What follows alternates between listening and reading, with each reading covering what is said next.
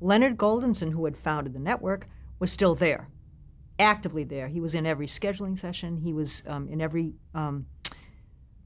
pilot screening session. You know, when you bring your pilots, you know, everybody brings their pilots to New York and, you know, shows their wares to their management. Leonard was always in the room.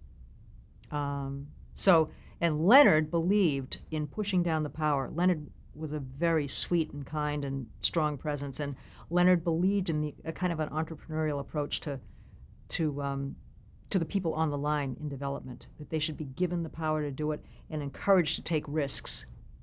And it was fabulous. We were all encouraged to take risks. Michael told me, I don't care how many, you can deliver me 12 horrible pilots in one hit and you've had a successful season.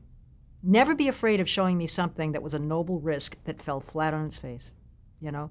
It was such a great lesson to learn. Well, soap was a noble risk. Soap was a huge risk. Soap dealt with, you know, homosexuality, and it was a wonderful mix of comedy and drama, and Susan Harris writing it, Paul Witt, Tony Thomas. It was Jay Sandrich was directing. It was a beautifully done series. It was fabulous and cutting edge. And I delivered that, and we screened it, and I could barely breathe. I was so nervous. And at the end of that screening, Leonard Goldenson, the first one to speak in the room, Leonard Goldenson said, well, we have to put this on. And I could have cried. I could have cried. I just so appreciated that he said that.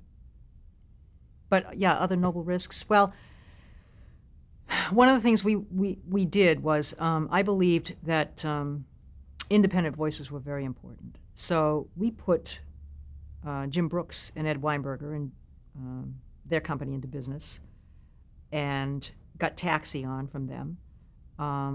We put Steve Cannell into business and put 10 Speed and Brown Shoe on from him, which was Ben Vereen and Jeff Goldblum. It was fabulous, but ABC didn't give it the right amount of attention. So, you know, I think you mean shows that were noble risks, but there were also financial and creative risks and business risks, like putting people into business because we believed that strong independent voices were really necessary in getting good programming out.